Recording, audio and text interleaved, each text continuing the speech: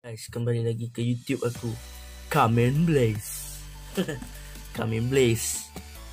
Hari ni aku nak unboxing dan review Beyblade yang tak ada dekat Malaysia lagi. Belum orang review lagi kat Malaysia, tapi kat luar negara orang dah review lah. Ini dia random booster Vol.16 ganti layer system. Dan ini adalah Beyblade random nasib kalau korang dapat apa. Ni rare, dua ni rare. Okay, brand Takara Tomy. Check out Asia channel. B146 random booster. Random booster ni tak dapat launcher. Dekat sini, dekat belakang tak ada sangat, tak ada benda sangat. Tunjuk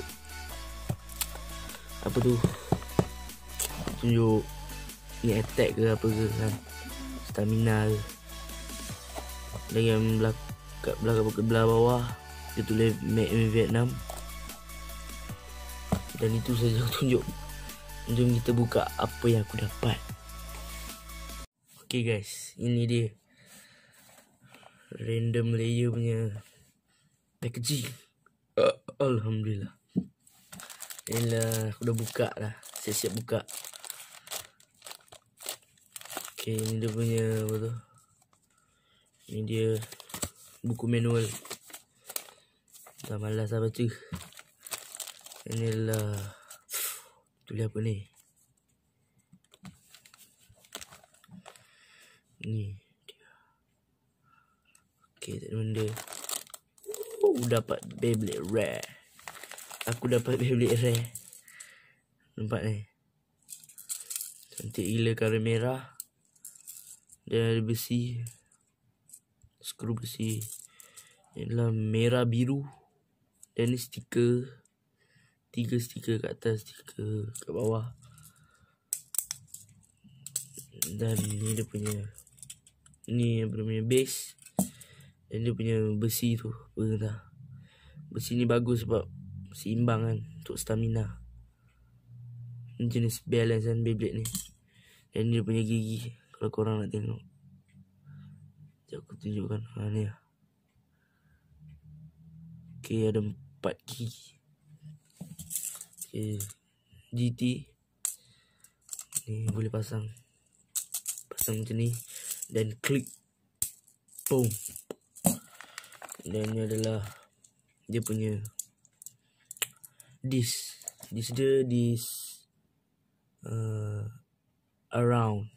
around.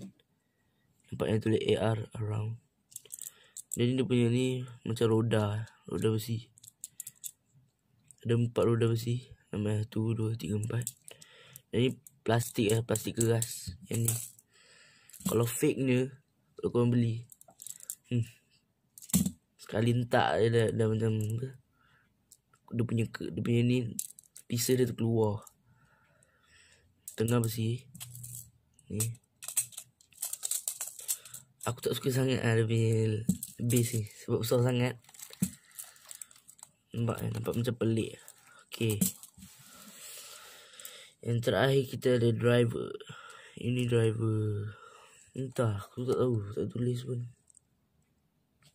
Sekejap aku tengok sekejap. Ini driver apa ni, entah, tak tulis lah kat driver ni. Apa nama driver dia, entah, lupakan lah. Yang bawah dia macam roda. Nampak ni. Ini dia punya ni, tengah ni besi. Dan ada macam roda juga. Nampak ni, kau boleh dengar kan. Dan aku suka dia punya driver, cantik dan style lah. Dia seimbang tau. Ni Beyblade ni seimbang. Okay, jom kita pasang. Ambil pisau. Macam ni dari sini tau, nampak ni dari sini.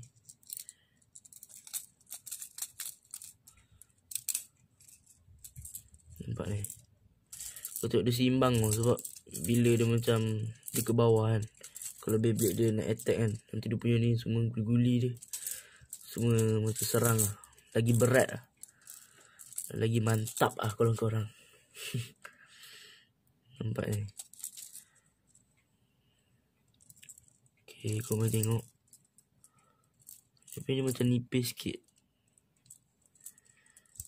Cantik gila. Aku comparekan dengan Ace Dragon Ace Dragon. Ni Ace Dragon. Nampak ni.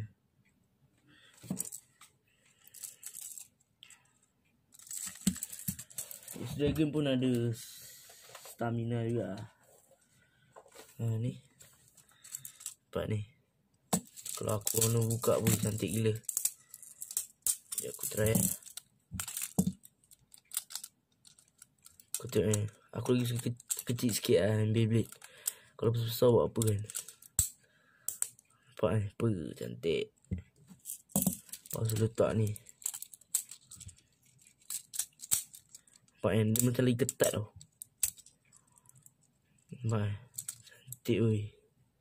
Apa nice gila.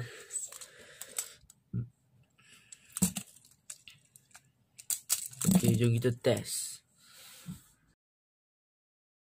Okay guys, ini dia beyblade Flare Dragon. Lawan dengan, aku nak try lawan dengan 3 beyblade. Ini dia Diablos, Ace Dragon dan apa lagi? Ashura. Bushin Dragon Kita punya Bushin.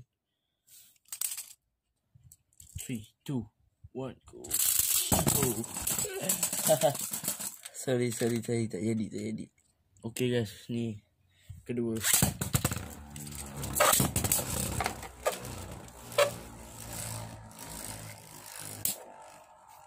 Panas, hui. Nampak steady je. Ace Dragon pun dah lemah. Nampaknya tak ada tenaga.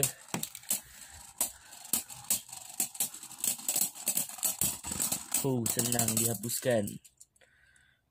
Nampak ni. Aku akan try dia sekali. Launch kedua.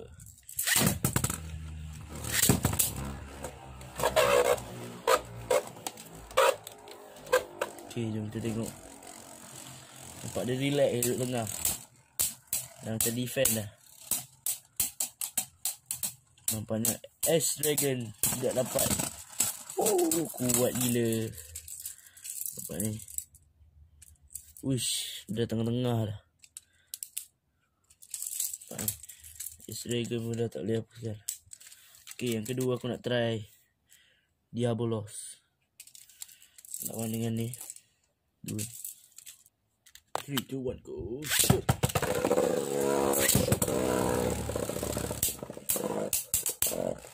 Nampaknya.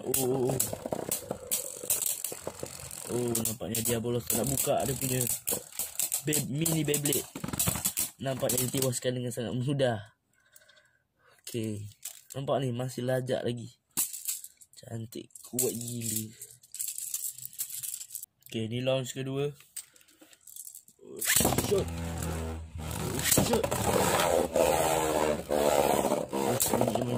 Macam bunyi motor. Gila, Bamut menghapuskan dan dia buka dia punya mini beyblade. Gila betul. Supaya ditewaskan.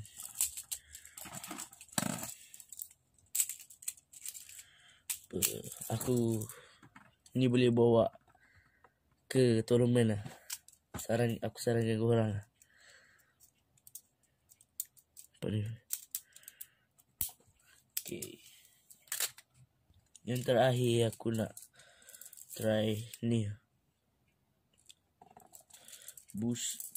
Ashura Dragon.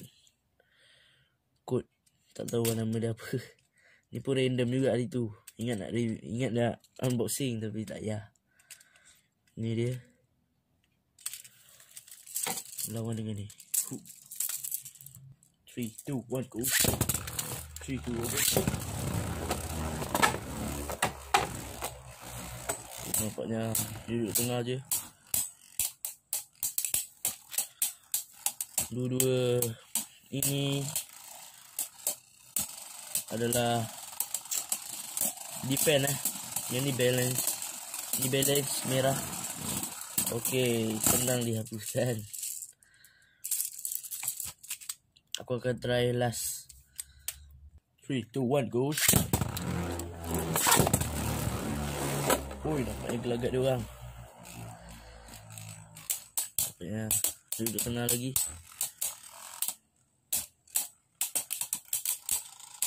Bushin Dragon nampaknya. Oh, play Dragon. Oh, alamak. Nampaknya masih steady. Okay guys, kalau korang suka video ni, subscribe, like, komen dan apalah. Sorry jatuh tadi pula. Aduh, nak buat lawak. Okay, bye. See ya. Whoa.